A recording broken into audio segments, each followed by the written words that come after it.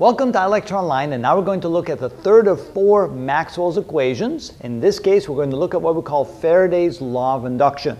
This will again enhance our ability to understand Maxwell's equations, and of course we're doing that in the integral form. At some later videos we'll take a look at the differential form of Maxwell's equations, but here we're going to do the integral form of Maxwell's equations. So where we can understand the Faraday's laws of induction is by taking a conductor and make it into a shape of a circle. So here we have a circular or loop conductor. The radius, 0.4 meters.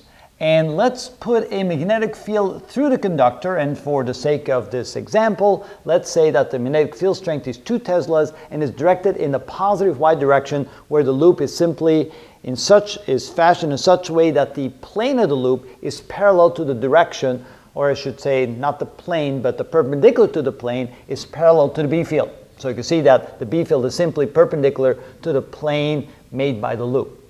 Now, if the B field is continuous and the B field is not changing, then nothing will happen in the loop. There simply will be a B field and nothing special will happen in the loop. There's no current flowing through the loop. There's no potential difference or EMF across the loop or anything like that. But once the field begins to change, for some reason, if the field increases or decreases in such a way that the magnetic flux through the loop changes, then something begins to happen. And that's the concept of Faraday's law.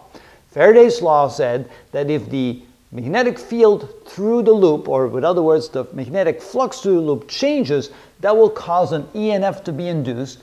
And then Lenz's law then says, well, that induced EMF will then cause a current to exist in the loop, which will then set up a magnetic field trying to oppose the change of the field that was there in the first place, trying to oppose the whole operation, trying to oppose what the field was doing in the first place, changing. All right, so let's first go to an old example of how we can calculate the potential difference across, let's say, two capacitor plates where there exists an electric field in between. So here I try to draw that as an example. Let's say we have two capacitor plates. Let's say that there's an electric field that exists that emanates from left to right, and that would be what you'd expect because there's positive charge on this side, negative charge on this side, so we expect to have a uniform electric field between the two capacitor plates. If we now take a test charge, a small positive charge called Q, and we push it all the way across from the negative plate to the positive plate, we would have to do a certain amount of work. That work will equal to the force times the distance, and the force experienced by the small test charge inside the electric field E would equal E times Q. That's by definition. And of course, we take the force, E times Q, multiplied times the distance traveled, D. That will then be the work done to get that small charge from this side to the other side right there. If we now divide the work done by the test charge Q, that's the same as saying EQD divided by Q, and by definition, the work done to move the charge from there to there divided by Q equals the potential difference between the two plates, and I indicate that by V, which is the voltage between the two plates, which is therefore equal to E times D since the Q's cancel out, and that is then known as the potential difference between the plates. It can also be assumed to be the EMF between the plates, the electromotive force. And the reason why they called voltage or potential difference electromotive force, because it appeared as if whenever there existed a potential difference between two locations, there was this apparent force trying to drive charges from one side to the other, from one potential to the other. And so if it was a higher potential here, low potential there, a positive charge would be pushed in the direction from higher to lower potential. If there was a higher potential here, low potential there, a negative charge would be pushed from the lower potential to the higher potential. So that was understood to be the potential difference, and that was understood as also to be the EMF, the electromotive force seeming to drive charges from high to low, from low to high, depending upon whether or not they're positive or negative. So keeping that in mind, now let's go back to what we call Faraday's law of induction. Now, the magnetic field changes. As the magnetic field changes, let's say, for example, that the change in the magnetic field is equal to minus 0.1 tesla per second. That will then cause the magnetic flux through the loop to change, which will therefore, based on Faraday's law, cause an EMF to be induced. And the surface, not the surface integral, but the line integral of E dot ds is then equal to minus the change in the magnetic flux over time. Now, if you don't remember what the magnetic flux is, the magnetic flux, in this case, would be equal to the magnetic field strength, B, times the area of the loop, A. So in this case, that would be equal to B times the area would be pi times the radius squared.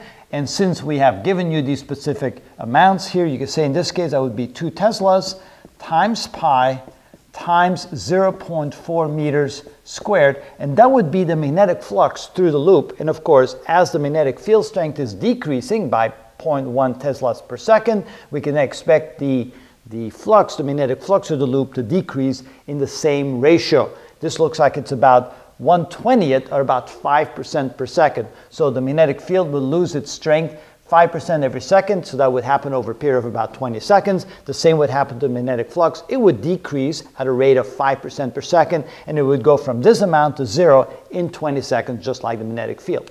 While that is happening during those 20 seconds, while the B field is changing, while the magnetic flux is decreasing, that would cause an electric field to exist along the loop. And if we take the strength of the electric field and multiply it times the circumference, because that's where the line integral is, we can assume since the distance, since the loop is perfectly symmetrical all the way around, it's a circular loop, the B field is uniform throughout the loop, we can expect the strength of the electric field to be the same everywhere along the loop. Of course, the direction of the electric field, of course, will change. It'll be parallel to the current loop all the way around. And if we then multiply that times the entire circumference, E times the entire circumference, 2 pi r, would equal the line integral of E dot ds. So what we can say then is, we can say that the strength of the E field along the loop times the circumference, 2 pi r, that is equal to minus the change in the magnetic flux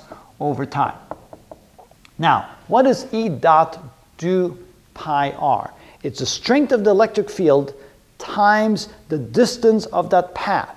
That sounds an awful lot like what we just did over here, because here the electric field is uniform, and over here along this current loop, we can say the electric field is uniform as well. It's the same, at least in magnitude. Of course, it changes constantly in direction, but that's okay, because anywhere we go along the loop, the E will always point in the same direction as the ds, and so therefore the angle between them is 0. And so E dot ds, if we want to write it like this, E dot ds is equal to the magnitude of E times the magnitude of ds times the cosine of the angle between them. But you can see that the angle between the two is always 0 all the way around, and the cosine of 0 is 1. So in this case, we can say that's equal to E times the ds, and then of course that would be a small, infinitesimally small section of this whole circumference. If we then integrate it all the way around, we can then say that this integrated is equal to E times the complete circumference, 2 pi r, which is what we write over there, which is equal to minus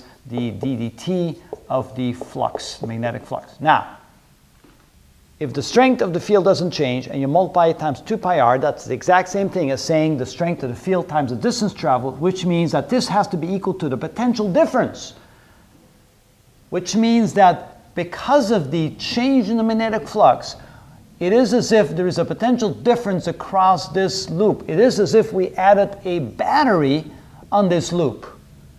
And the strength of the battery, the potential difference of that battery, would be equal to the EMF induced, which in this case is equal to E dot 2 pi r. That will then be the EMF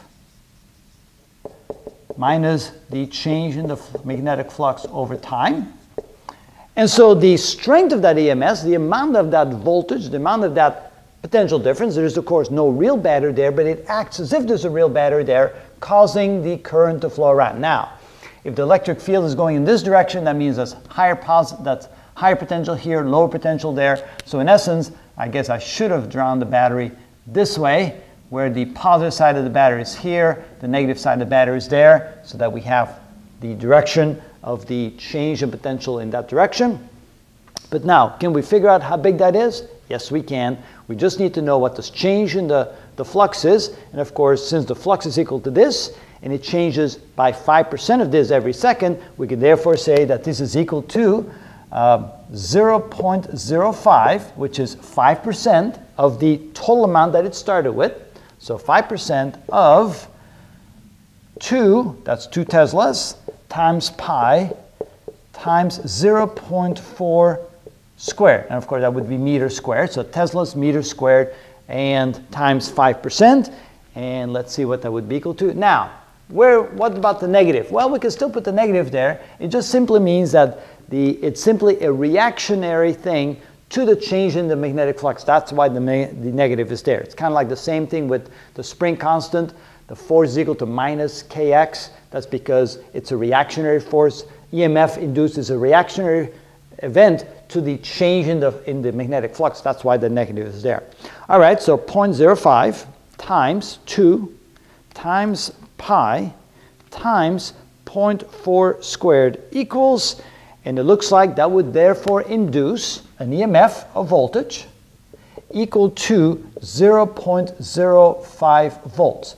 So by allowing the magnetic field to change at a rate of 5% per second over a period of 20 seconds from 2 Tesla down to 0, changing the magnetic flux through the loop, you will, for those 20 seconds, induce an EMF of 0.05 volts, which will then cause a current to flow through the loop. And now let's take a look at that real quick. So then you would have a current flowing through the loop like this, which will then set up its own magnetic field, which will oppose the change. Now that's Lenz's law. And what you can then do is, look at this. If there's a current going through the loop like this, use your right-hand rule. If the current goes around like this, your thumb will then point in the direction of the B field produced by this induced current. So now you'll have a B field, which will be in the same direction as the original field, because this current will produce a B field that will try to oppose the change. What is the change? A reduction in the strength of the field. And opposition to the reduction in strength of the field is adding additional B field to try and keep it from reducing. Of course, that's only a temporary thing. Eventually, the B field will always go to 0, but at least the induced current, which is a product of the induced EMF, which is a product of the induced electric field around the loop like that, will therefore exist and set up a B field that will try to oppose the change in the first place. Wow. So hopefully that all made sense. And that is the concept and the understanding from Faraday's law that a changing magnetic field inside a current loop will indeed set up an electric field along that current loop, which will therefore induce an EMF, which will therefore cause a current to flow through the loop, which therefore will set up a B field that will try to oppose the change in the original B field in the first place. And that is the understanding of the third equation of Maxwell, which is also known as Faraday's law of induction.